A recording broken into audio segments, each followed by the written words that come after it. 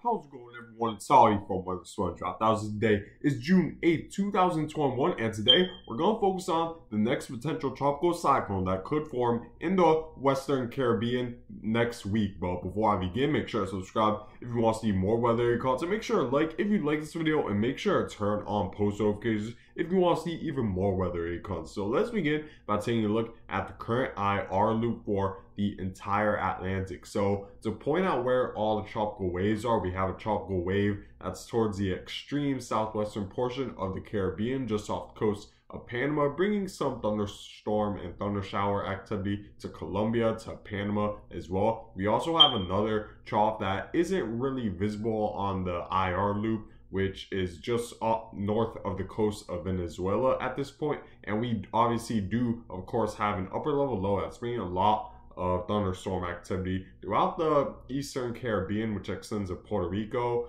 Dominican Republic, and even as far south as, like I said, Panama. So there's a decent amount of thunderstorm activity currently in the Caribbean, and this is, of course, obviously something to watch when we're in the hurricane season. And we also have some convection coming off the coast of Eastern Africa. However, at this point in time, they're too far south to really develop into anything, since low pressures need to be at least somewhat to the north of the equator. So the Coriolis effect really gets itself, where the Coriolis effect really has a big effect on the low pressure system, where it could begin to rotate and we begin to see those winds rotate. Because if it's this far south, closer to the equator, the Coriolis effect is far too weak for any sort of tropical cyclone development to occur. However, I want to point out that this thunderstorm activity is very important because it will eventually move into northern South America continent and move into Central America, which could pose a threat of a gyre and a lot of moisture in this region, which could maybe lead to our next tropical cyclone, which could lead to maybe Tropical Storm Bill. Now, in terms of what the National Hurricane Center is currently forecasting with the chance of a tropical cyclone, and as you can see, it's still a low chance at this point, less than a 40% chance. However, it's interesting to point out that the chance has increased from yesterday, and like I said yesterday, I wouldn't have been surprised if the chance of tropical cyclone formation increased as we head further and further into the future, because taking a look at the more long-term forecast based off what the computer models are saying, it seems more likely that if a tropical cyclone were to form, it will form later, more in the long-term future. And of course, as we head closer and closer to that long-term future, then the chance should increase for tropical cyclone development, and that has exactly happened. As now the chance has risen from 20% to 30% chance of tropical cyclone formation, which, yeah, I'll say that isn't a ton. It's still a low chance. However, again, I wouldn't be surprised if over the next several days this chance continues to increase once the computer models and the National Hurricane Center gains more confidence that there's going to be a lot of convection in this area headed into next week. It could stay the same. Take it with a grain of salt, is my speculation, but I've seen this pattern before, and I certainly wouldn't be surprised if the chance does increase for tropical cyclone development as we head closer and closer to next week. So taking a look at the current water vapor imagery, it gives a better idea of where all the upper level troughs and the surface troughs are. We do have one trough that's located right here, like I stated, and just north of Venezuela. We also have an upper level low right centered just off the coast of Florida, and it extends, and we have another one in the middle of the Atlantic. So in terms of the water temperatures in the southwestern Caribbean, which is another major factor in determining whether a tropical cyclone will develop or not, like I said yesterday, there is plenty of warm water for this any trough to absorb over the next several days. And because we see the water temperatures above the 28 degrees Celsius mark, which is above 80 degrees, which is sufficient enough for tropical cyclone development. And it's not only the sea surface temperatures, we also need to take a look at the heat content with depth. And you see that there's a lot of upper ocean heat content just off the coast of the Yucatan Peninsula and just south of Cuba, very close to where the National Hurricane Center is forecasting a potential tropical cyclone formation. So there's going to be just plenty of water for this surface low to form as it heads into the Western Caribbean. So it seems like warm water won't at all be the issue for this storm, as there's going to be plenty of it. And even if it were to move slowly and up well a lot of the deeper waters into the surface, there's still a lot of heat content in the deeper ocean layers, to where it'll have plenty of warm water to absorb, and as a result it will develop. Taking a look at the current wind shear map, which is another major factor in determining whether a tropical cyclone will form or not, and you see most of the Atlantic is under fairly strong wind shear. Of course, like I stated, we have an upper level low that's an upper level trough that's extending from just off the coast of Costa Rica, and it extends all the way northwest into the middle Atlantic. And as a result, the upper level winds are coming strong from the west, which is going against the trade winds, which in this area typically come from the east. So as a result, we're seeing fairly strong wind shear, since there is a very strong change in wind direction with height, where the upper levels, the winds are coming from the west, while along the surface the winds are coming from the east, which represents strong wind shear. And this extends to the Gulf of Mexico as well, where again we're seeing the strong westerly upper level winds in that region. However, we do see some areas where the wind shear is light, such as the southwestern Caribbean, where we do see a small area where the wind shear is currently light.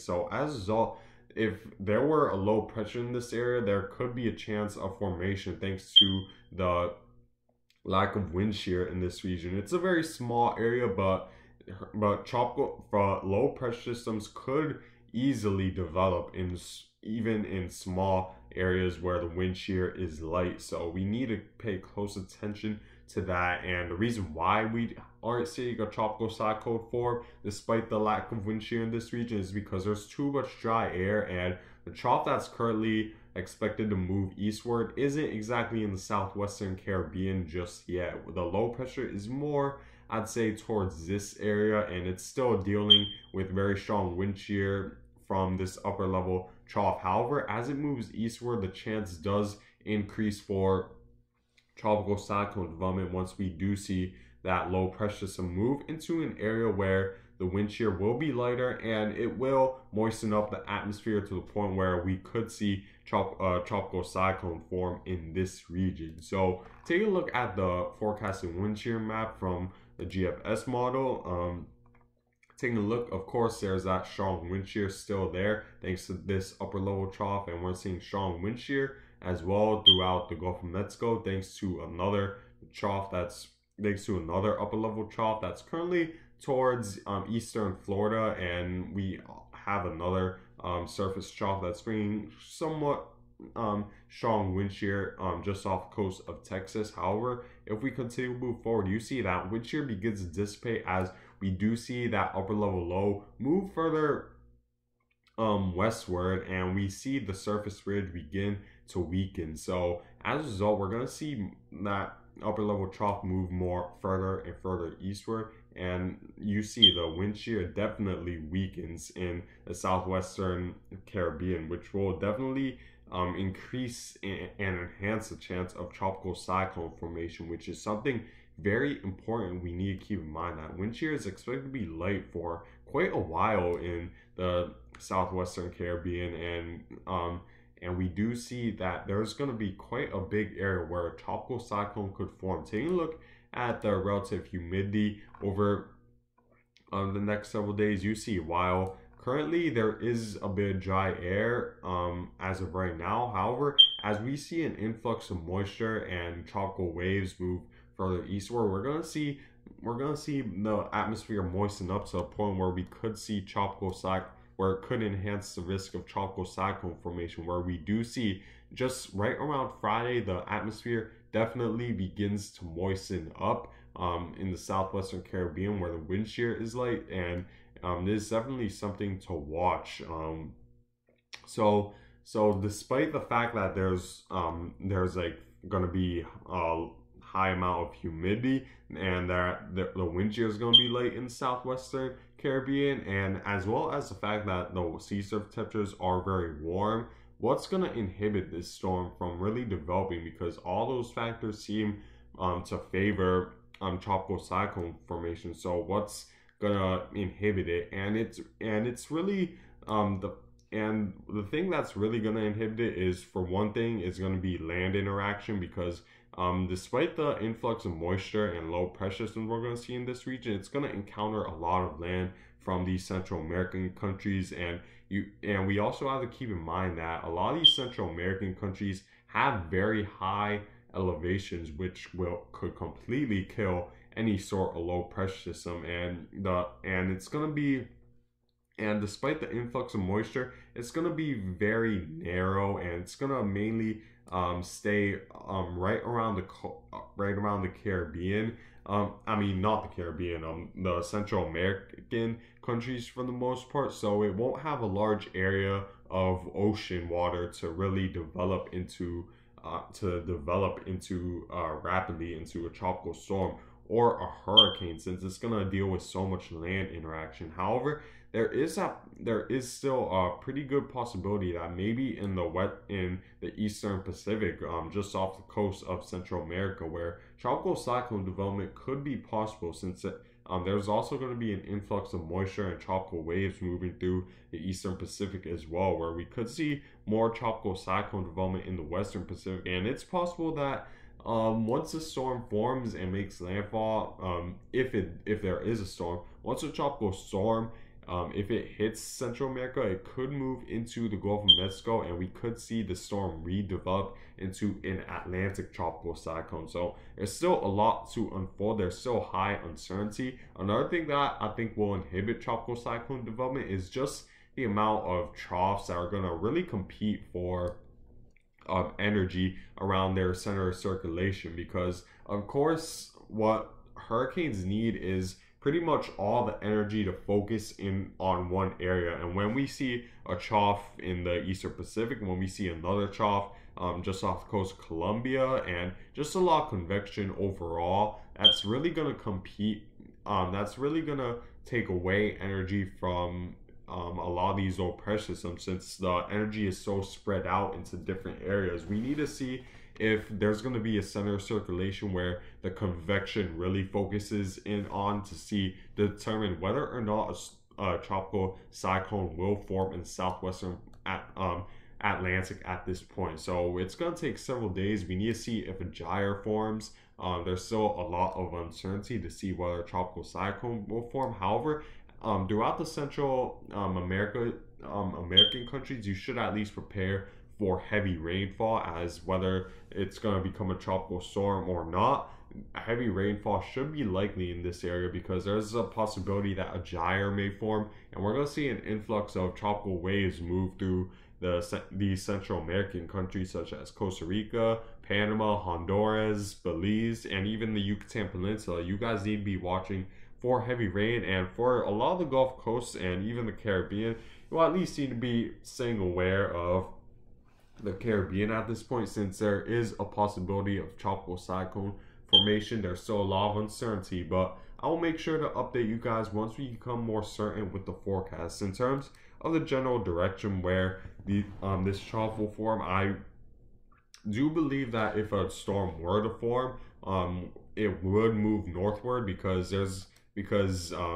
currently there's a pretty strong ridge in the western Atlantic at this point that's bringing strong easterly trade winds, which is steering a lot of these troughs into Central America. However, as this trough weakens, we're going to see a weakness in ridging throughout the Caribbean as a result, and that's gonna force the storm a little bit more north as winds shift more from an easterly direction to a southerly direction. So this should move northward and could maybe pose a threat to the Gulf of Mexico in the future, whether it forms or not. So we need to keep a close eye on this one. But anyways, guys, I thank you guys for watching. Make sure to subscribe if you want to see more weather content. Make sure to like if you like this video. Make sure to turn on post notifications if you want to see even more weather content. And I hope you guys have a good day.